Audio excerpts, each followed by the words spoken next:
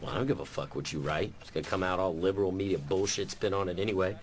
Seriously, what am I supposed to do with all this bullshit you guys constantly talk? Oh, you think I'm some sort of racist psycho redneck? What, you ain't? Oh, and you ain't some fucking Milton taco vendor revolutionary? See, reporter? No outsider can understand how we really are. We're all fucking brothers. And we're all fucking alpha males, We gotta too. constantly test each other. All we do is fight for position in the pack, dog. All that training we do, from martial arts to grappling, is for practice. But it's also for real, to achieve dominance over a motherfucker. We do the same thing mentally. It's prison rules, dog. We pro for any fucking weakness we can find. Family, race, brains, looks. Anything you have on a motherfucker, you wear it the fuck out. Being a Marine isn't about words anyway. It's about your fucking actions. Back home in the civilian world, a fool slaps a protect the planet sticker on his car, suddenly he's all about the environment and shit. Don't matter that he still drives that fucking car, fires up his computer and video games and cell phone every night with electricity made from nuclear power, coal, and fucking melted baby seal oil. No, I got a dolphin sticker on my shit, so I'm all about saving the fucking planet. In our fucking Marine Corps civilization, it don't matter what a motherfucker says.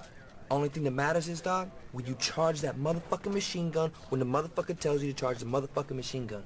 Shit, everybody in this platoon's a hard charger. Marines bitch about everything, man. Chow, fucking moron officers, no time for a combat jack. But you will never hear a Marine in this platoon bitch that we could die at any second. Hell no. That's what we signed up for. Hoorah that motherfucker. Fucking care if some latte-sipping bisexual college student reading about Justin Timberlake and Rolling Stones think I'm a psycho racist cracker. Fuck no. I'd give my life for any brother in here. I know any one of them would do the same for me. You think it matters if I call fucking T a nigger?